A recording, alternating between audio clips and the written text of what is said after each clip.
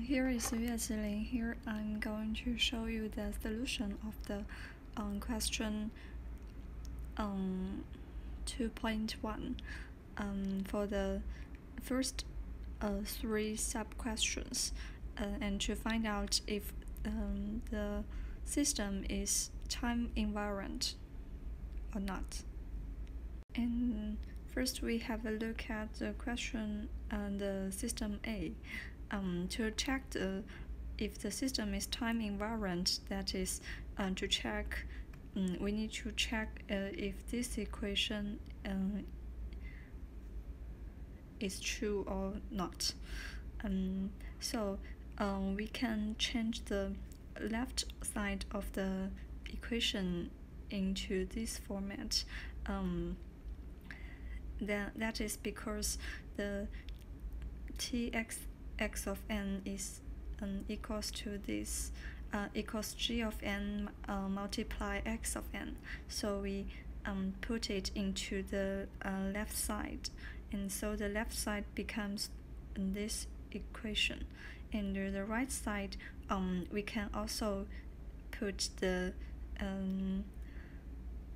expression of txn into the right side. So the right side can be right into this equation. That is the replace the x of n to g of n multiply x of n, and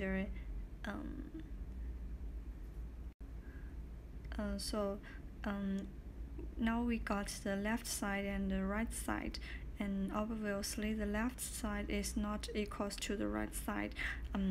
So as a result, the system is not time invariant. Now let's move on to the sub-question B. Also, to check similarly,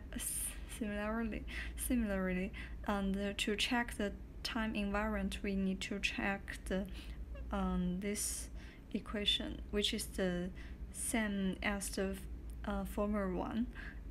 Also, we write the left side of the equation, that is t x of n minus q0 equals to the sum of the x multiply k minus q0. And we can change the start and the ends to the start can be writing to x equals n0 minus q0, and the end can be writing to n minus q0, and the term can be writing to x of k. So the right side, and this is the left side, becomes this equation, and when it comes to the right side, we can write into this format. Now we got the left side and the right side. Also, the left side is not equals to the right side, so the system is not time invariant as well.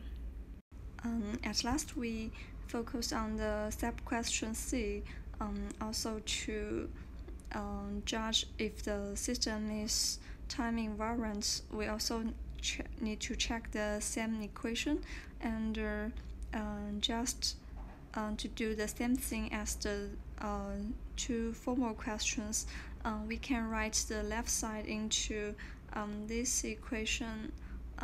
Just put the expression in C into the left side, and we can write the right side becomes to this equation. And now this time the left side equals to the right side, so the system is time invariant. This is a solution about this three system time invariant.